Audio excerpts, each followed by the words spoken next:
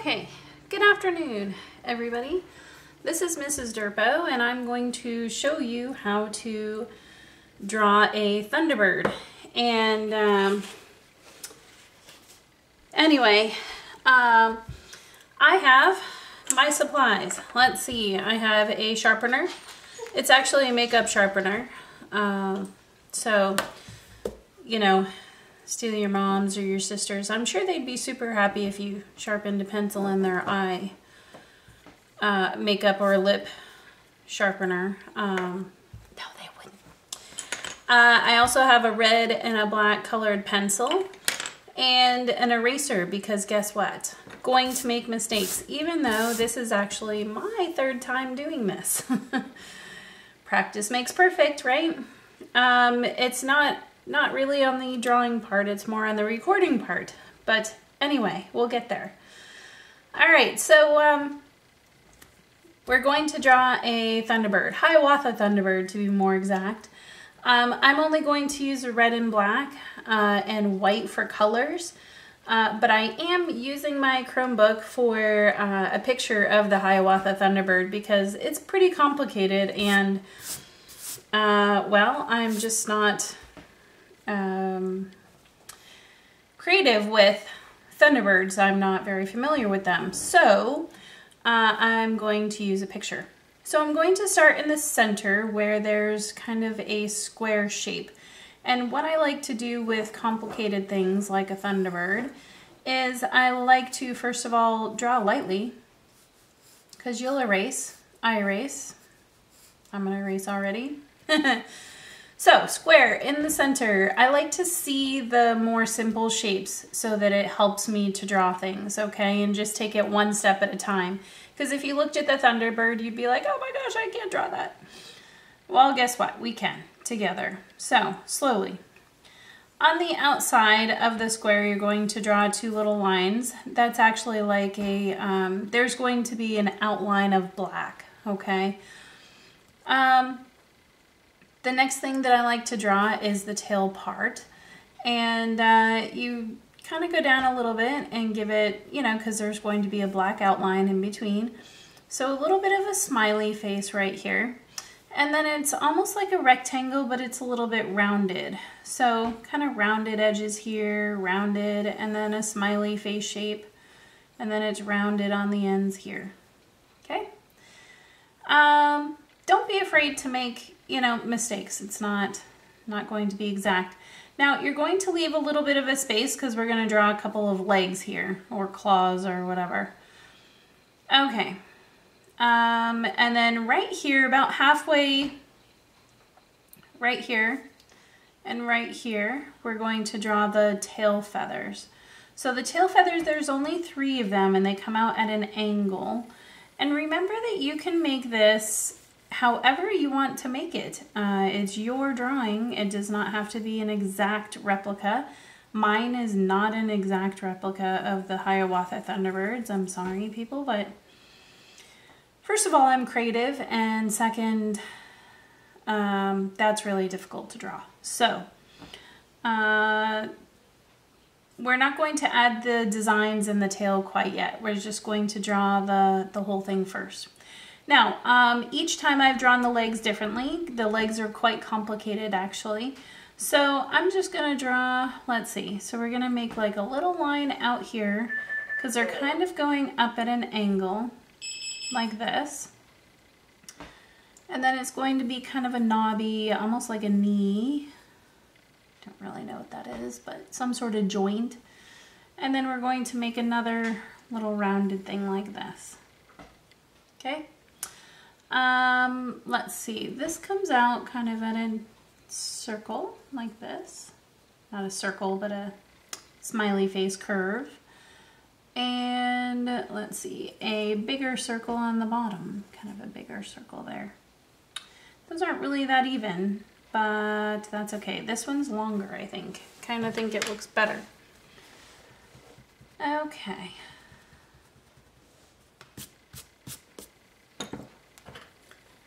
So this is going to go this way, and then this way, and then that way. There, that probably looks a little bit better. Okay, the first claw or finger kind of goes this way and then here. This bottom one is more of a C shape. See that? And then it goes backwards this way. Let's try this over here. This one goes up this way. Yes. And down. Whoops. No, don't go away. This one is a C shape down here, like that. Okay. They're drastically different sizes. You can fix that or you can keep it. Doesn't matter. Okay, I'm gonna go down a little bit here and then make the next finger, and it's gonna be kind of like that. This one, let's see. So it comes down a little bit. Oh good, the dog is going to whine. And then like that, something like that. Yeah, I know, the girls are outside. Okay. Well, that's it for the claws. They're different sizes. It's okay. It's not gonna matter in the whole long run, right? Okay, we're gonna do the head next. Now, up here next to where the square is, we're going to do the head, and it's going to be kind of off the corner here. And the head is actually kind of at an angle like this. So you use your pencil, and it's gonna go this way. And then the top part looks, it reminds me of a car, like the roof of a car and then the windshield here. I know, strange things. And then we're gonna make the beak, and the beak is gonna go down like that, and then back up and around, like that. And then right here we're gonna make a little curve, and then we're gonna draw the bottom part of his mouth. And it doesn't really touch, and it's rounded, kind of like that. And it's gonna come down and around like this. Okay. Then we're going to do the wings, and both wings are kind of even as far as shape and size and angle. Now I'm going to draw them lightly because they are kind of difficult to draw. They are kind of long, so it kind of goes up at an angle here and then down towards the side like this, and it comes way down. So let's see if we can do something similar over here. Up, and then it curves down to about there. No, those don't look even, do they? Kind of looks even right to about, well, maybe it does. Let's see, why are they not even? This one's a little bit longer, so let's erase this one because I like the way that that one looks. So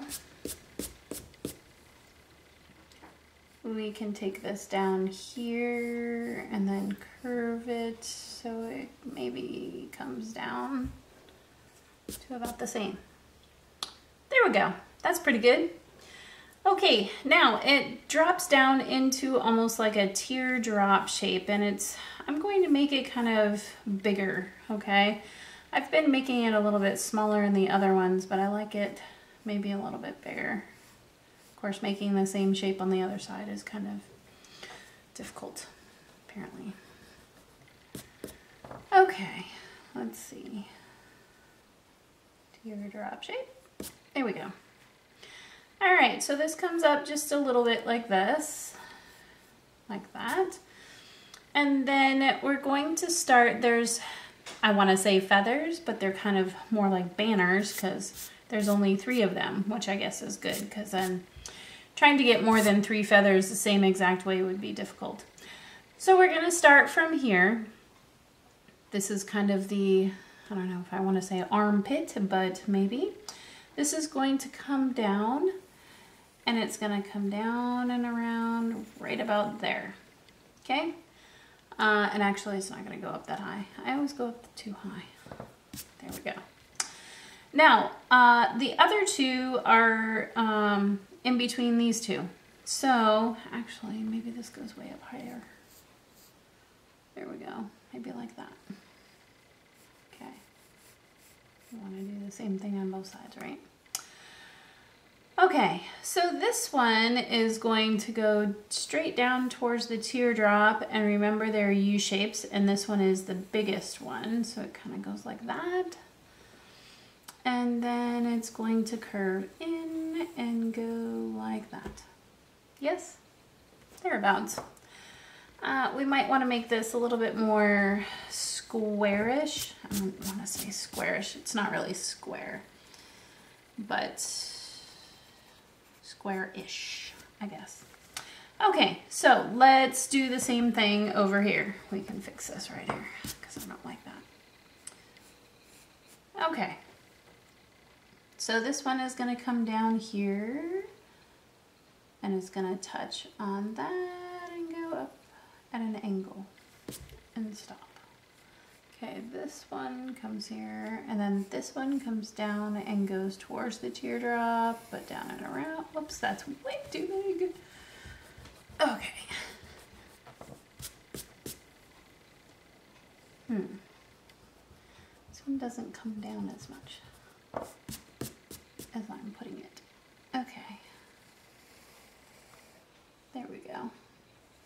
Then it goes down and around and up. What do you think? Thereabout? Okay. Now we're going to do the design part of it, okay? We have the outline, which is called the contour line, if we're learning some art vocabulary, right?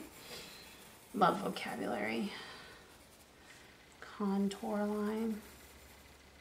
Okay, so the outside edge.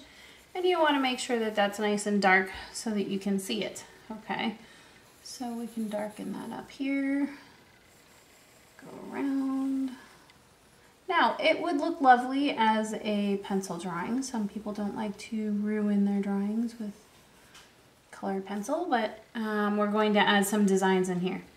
Okay, the first place that we're going to add is right in here.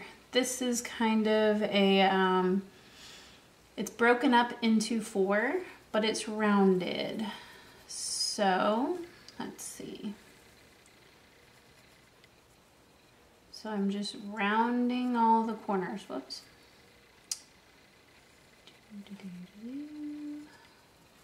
Like that. And like that. There's a design up here, and it looks something like an oval, but it's half and half, like that. Now this one is a little bit different, and I'm gonna make it simpler just because I like simple, okay? And that looks really cool anyway. Right here, there is somewhat of an oval here. Let's make this kind of like that. And then if we make some sort of a weird, kind of goes down like this and then back up like that. And then if we make a circle like that, kind of looks cool. All right, in the beak, I would start here and make almost like a triangle shape or another beak shape, right? Let's see, there's an eye shape in here. So it looks like a smiley face here and a sad face on top. And then it's connected by 2 straight lines. And then we're going to draw another one and a sad face. And then we're going to draw a circle. Well, not really a circle, but kind of a circle. And then a smaller circle in the middle. And then on top, we're just going to make almost like a rectangle, but don't go, of course, all the way to the outside. Okay? Now, let's see. This shape in here has kind of an eye shape too. So it kind of goes like this, and then it kind of goes like that.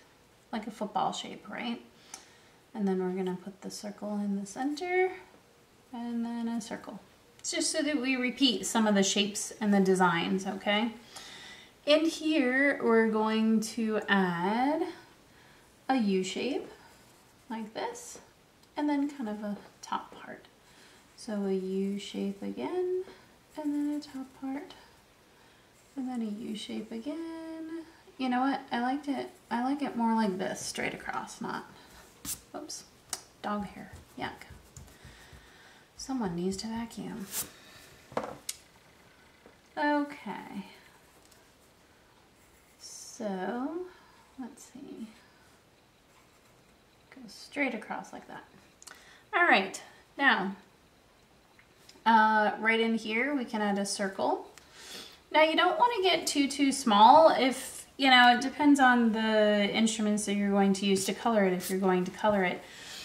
If you're going to use a sharp pen, you know, like shape, then, or you have really nice colored pencils and they're really pointy, then go ahead and make it as small as you want. But, you know, these shapes are rather small, you know, and even going around them is going to be difficult. So careful not to make your designs too small. So we're going to add over here at the end of the wings a teardrop shape like that. Okay. And then a circle kind of at the bottom here. And then over here, we're going to do the same thing. Try and make it as big as you can without going all the way to the edge. And then a circle.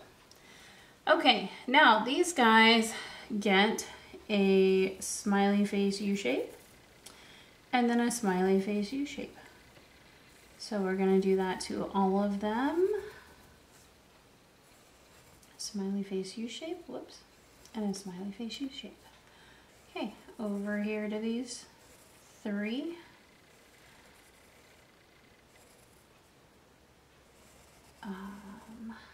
There we go.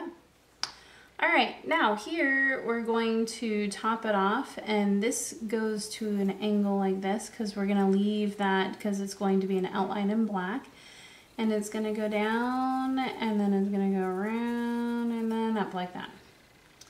Same thing here, around and up, and we're going to leave that shape there like an outline, right? Because we're going to outline it in black.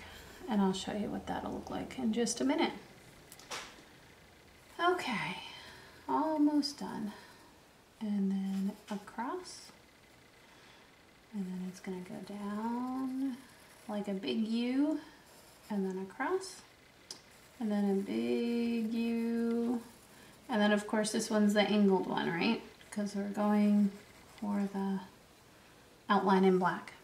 Okay. There is my Hiawatha Thunderbird. Now, I'm using black and red, and the colors go nicely together, and I suggest a nice pointy black colored pencil if you have it. A marker would be nice. Crayons are good. So we just color, so I would color all of the black outline first. And then you can go in and add some highlights, such as, let's see. So like I could make this red right there, right? I could make these red. You know, whatever you can make them whatever things that you want. You could add more designs to the insides of these if you want. They are quite big, and I'm not sure I would make those red. So I would keep going all the way around, okay? And I'm going to show you my done Thunderbird so that I don't bore you with just coloring. But if you take your time, this is actually quite relaxing, and I'm not sure that, I don't think that my voice is as relaxing as Bob Ross, but you could put a Bob Ross video on while you're coloring, and he's a lot like listening to golf on a Sunday afternoon, and you can just take a nice nap or, you know, relax and color while you're watching him and being amazed by him.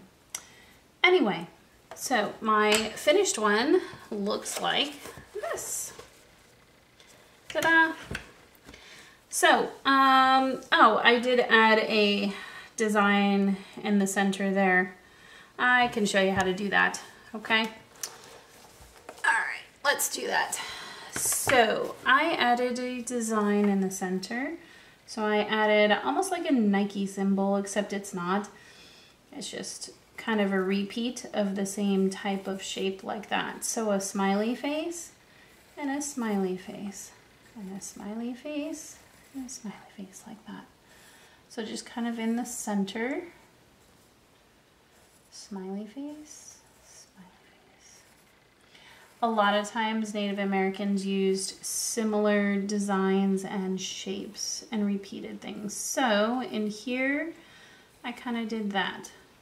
So I just, almost like a ladybug. You know, the wings. So it goes down here and down there. Straight down the middle and straight there. So it looks like a J, okay? And then the other side. I think that's all I did. Let me see. I did do something else on the bottom too. So I did this and this. This. You could do this and you could do that. Oh, there's a dog. Say hi, Barley. Okay, so my finished product looks like this. And you should date it and you should sign it. And please share us some pictures with us, and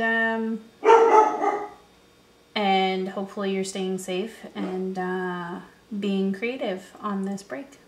We'll see you soon, I hope, and take care.